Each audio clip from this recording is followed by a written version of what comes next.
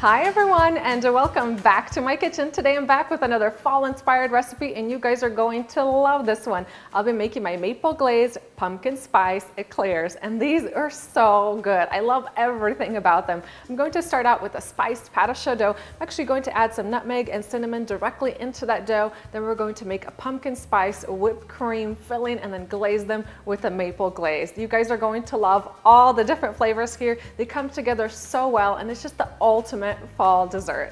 For the pâte à choux dough, you'll need 1 cup of sifted flour, and to that I'm going to add half a teaspoon of ground cinnamon, 1/4 teaspoon of ground nutmeg, and 1/4 teaspoon of salt.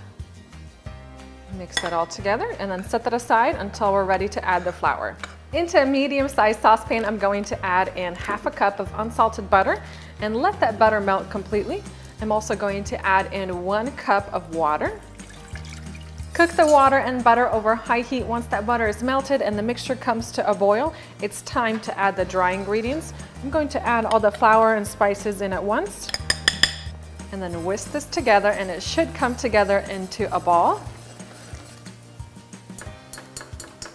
Then transfer the dough into a mixing bowl and allow it to cool for about 10 minutes until it's just warm to touch. And now it's time to add the eggs. I'm going to add the eggs one at a time.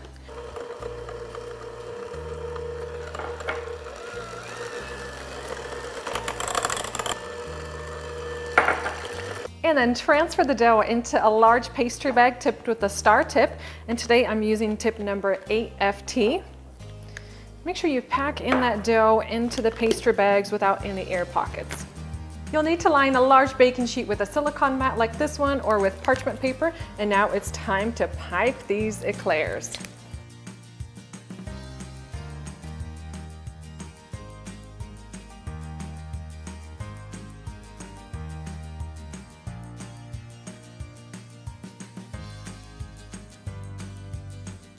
And my eclairs are ready to go into my preheated oven. I've set it to 425 degrees Fahrenheit. You'll need to bake these for 10 minutes at that temperature, then turn that temperature down to 375 degrees Fahrenheit and bake for another 30 to 35 minutes.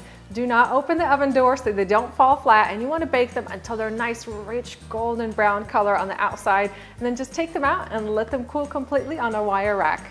While my eclairs are cooling, I'm going to get started on that pumpkin spice filling. I have 1/3 cup of softened cream cheese, and to that I'm going to add 1/3 cup of pumpkin puree.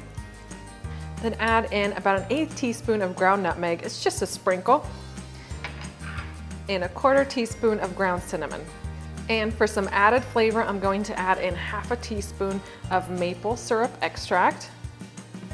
And then give this mixture a good whisk until you have a uniform and smooth mixture.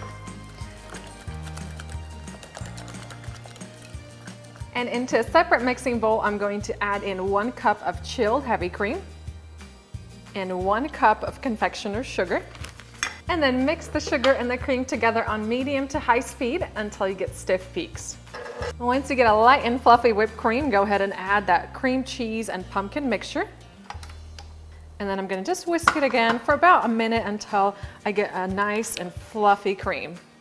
And the final thing that we need to prepare is that maple glaze. So I have about 1.5 cups of confectioner's sugar in here. I'm going to add about 1 tablespoon of some cream, tablespoon of some maple syrup. Now the amounts of the syrup and the cream that you add will depend on how thick or thin you want the syrup, the glaze to be. So just give that a whisk and then add more of each as this comes together.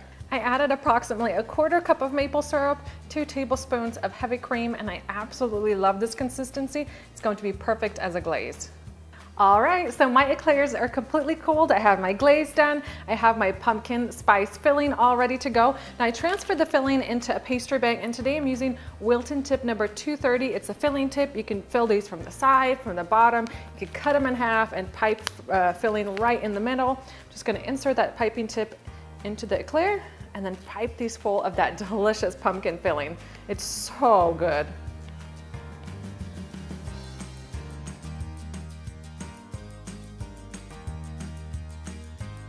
And once you've filled your eclairs, go ahead and dip them into that maple glaze. Sink them in about halfway and then swirl off any extra glaze.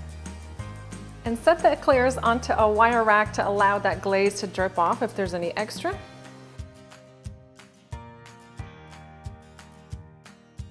And for some extra garnish, you could sprinkle on some gold sprinkles. Or you can also add some melted dark chocolate or white chocolate. And these eclairs turned out so beautiful. Let's cut into one of these so you guys can see what it looks like on the inside. Check that out, just piped full of that delicate pumpkin cream. Love that glaze on top and can't wait to dig in and enjoy these. These eclairs are not only beautiful, but they're also incredibly aromatic. As soon as the pâte à choux dough hits the oven, it fills your whole house with this incredible, pumpkin-y, spicy aroma. It's just incredible. You guys are going to love it. Time to dig in and enjoy these.